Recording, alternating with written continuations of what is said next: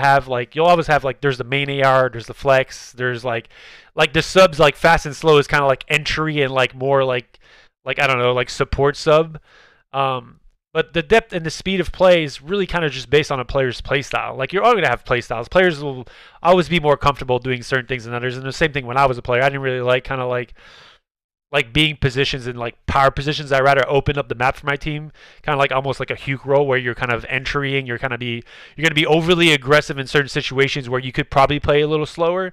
But again, in the perfect extreme world, it would be basically you have like whatever players, especially in this game where the ARs and the subs are kind of using the same classes, it would really base on your position. Like if I'm in a position where I need to play slow or fast, like if I'm ahead of my teammate, then I should keep going, right? I shouldn't let my teammate pass me to get through on the position.